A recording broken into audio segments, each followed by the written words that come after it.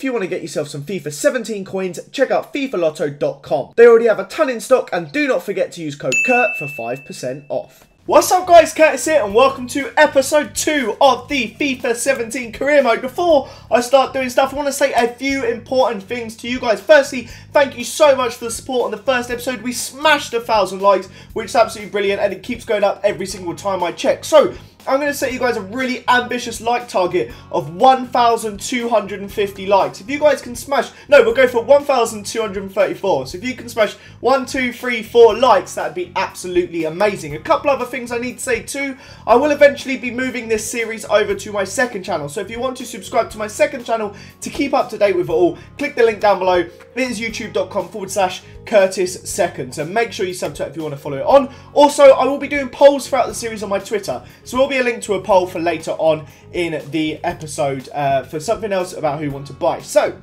firstly, in the last episode, a lot of you guys said to delete my emails on the game as I go through, and I'll try and make it a little bit easier for you, because I know there's a few of the guys in the chat in the comments with a little bit of OCD when it comes to all of the emails, so I'll try my best to keep on top of them. I was trying to rush through, so that probably explains just why that happened. So I put in the asked you guys to put in the comments just a bunch of different suggestions for transfers, for centre backs, all that sort of stuff, and you guys have absolutely smashed it out of the park. Now we have one more transfer window episode after this one, so there's still a chance for a lot to change, but we're going to talk about some of our plans for transfers based off what you guys have suggested. So if we sort our team by position, you'll see I personally am completely happy with Ospina Cech. A lot of people saying to get rid of Cech, but he's 88 rated, and I think when it comes to it, that's when we'll replace our goalie when he goes on the decline, because at 88 rated, I don't have any intentions to change it.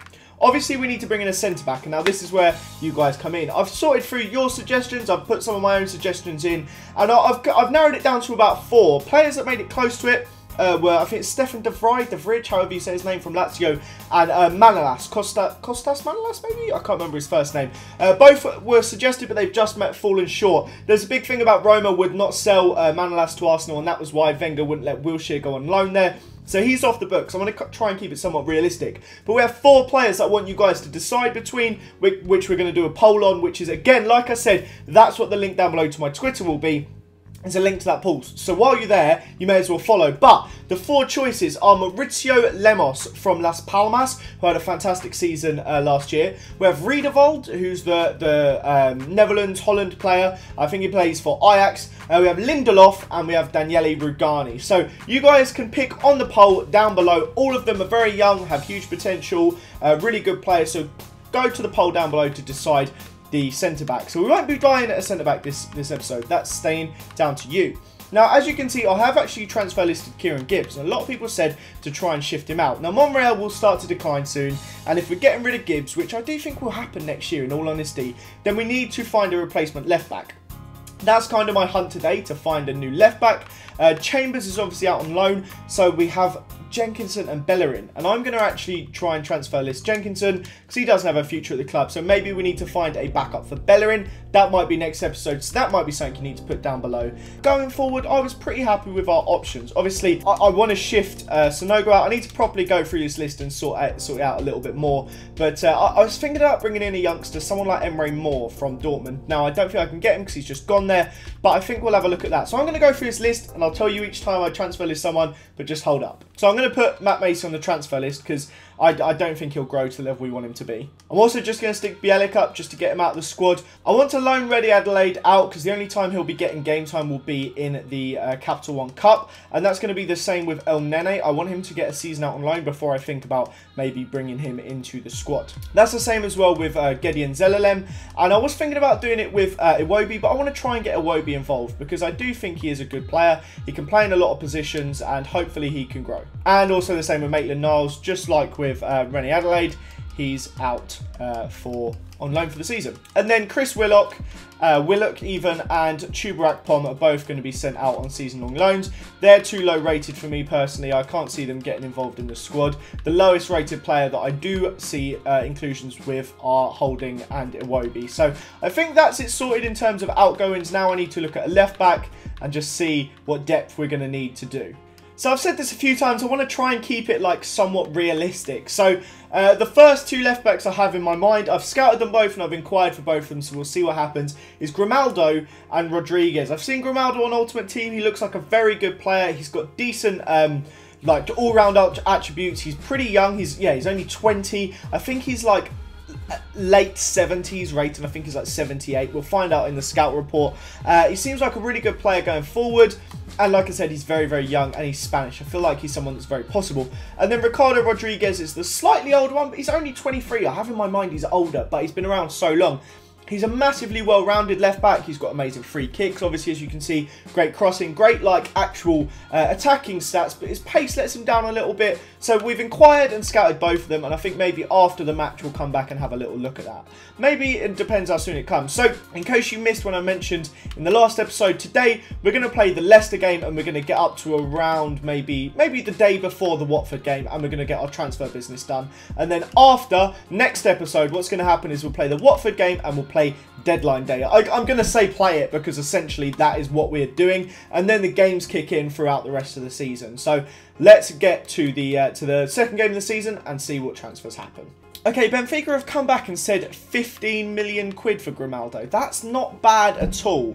I might just go in and just offer him 10 mil, see what they say. Because that is something, I'll pay 10 mil straight up and just take him off their hands just like that if it's only 10 mil. So, we'll see. They want 40 million quid for Rodriguez. He is the, like, upper echelon sort of player, but I can't see Arsenal spending 40 million on the left back. That's something that, in my opinion, would never ever happen. Regardless of how good he is, like, we would never spend 40 mil on the left back. So, we're just not even going to think about that one.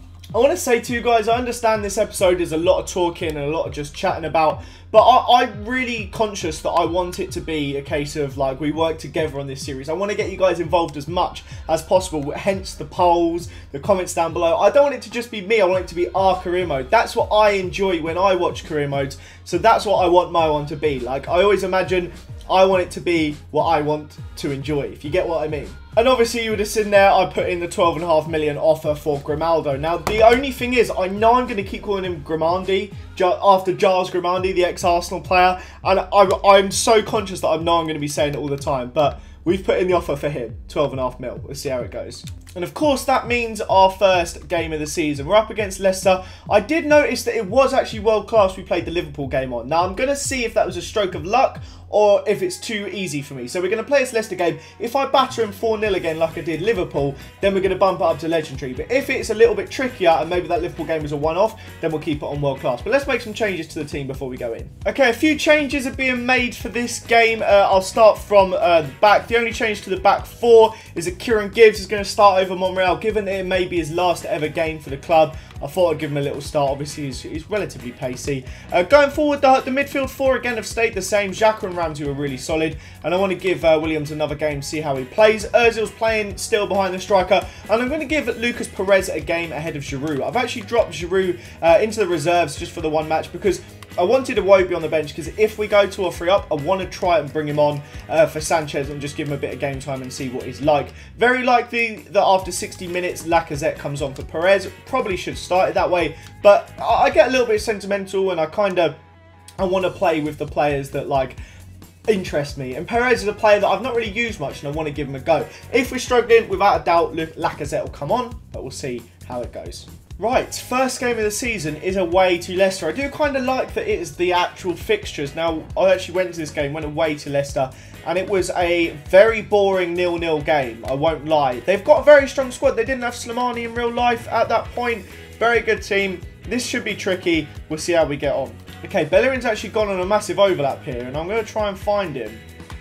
I don't think it's the right time to make a cross, though, but if I can cut inside here, do a bit of a weaving run, which we know Bellerin likes to do. He's got a bit of space, and it's 1-0. Fantastic play from Hector Bellerin. The defence couldn't do anything about him. He's going to go for a cheeky little dab. We're going to ring the goal bell. Ding, ding, ding. And that is 1-0 after just 17 minutes. I don't know why I'm finding world class so easy this year. That is a fantastic bit of play. All I've had to do is just maintain possession, and we've dominated the game. I think it's now time for a change, in all honesty. A few players not really had the best of games. So Xhaka's on a yellow card, so I'm going to take him off for Coquelin, and I'm going to bring on someone for Mesut Ozil. No, I'm going to bring on Lacazette for Perez. I'm going to keep Ozil on for about another 10 minutes, but he's looking tired.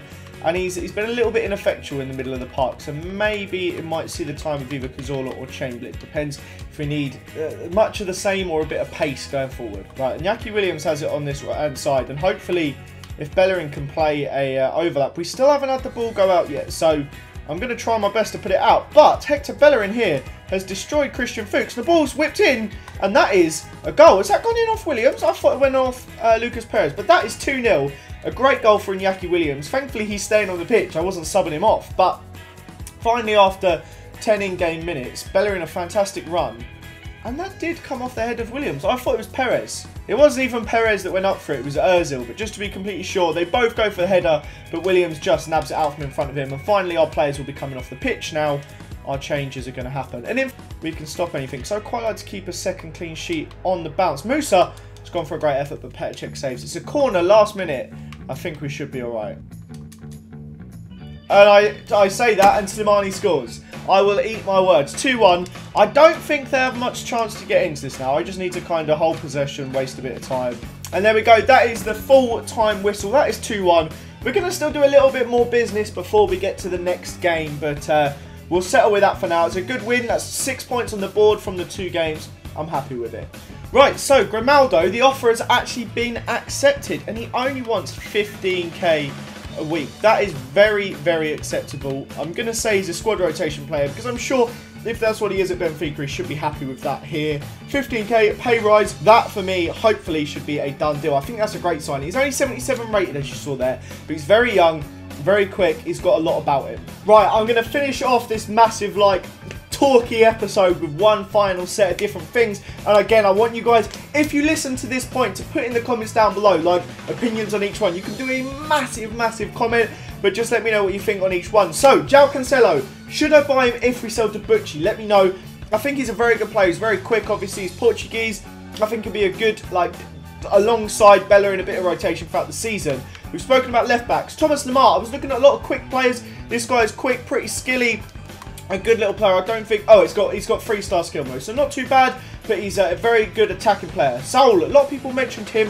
I think he could be a good choice in centre mid. Maybe could be a good player to pick up. A little bit on the slower side, but maybe could be a deputy to Granit Xhaka. Leon Bailey, this guy is just ridiculously quick. He's also got 4-star skill moves. Another young player, he could be really interested. Okay, I just realised the next one down was actually the wrong Pereira. I didn't want the United one. I wanted this one. This is the Pereira I'm looking at. Possibly picking up again.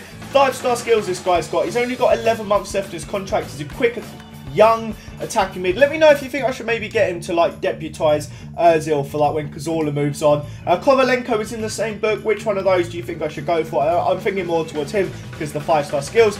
Obviously, Charlie Vasunda for next season. Another 5-star skiller is Stefan El Shawari. Should I get him as a backup to Sanchez? Because going forward, I was looking really on the left-hand side. Now that we've got rid of Walcott, I mean, we have Sanchez, but then you also have Iwobi can play there and Chamberlain can play on the left. But really, I feel like we need a little bit more talent on the left if something happens to Sanchez. So maybe Stefan El Shawari. But other than that, boys, that brings us to the end of this episode. Let me know in the comments down below all the answers to the questions I've asked today, because we have asked a lot. So let me know what you think down below. Subscribe to this channel if you're new around here. Smash that like button if you enjoyed it. Don't forget as well, if you want to see future episodes, there will be a link down below to the second channel as well. Have a fantastic day, guys, and I will see you all next time. Bye! What was that about?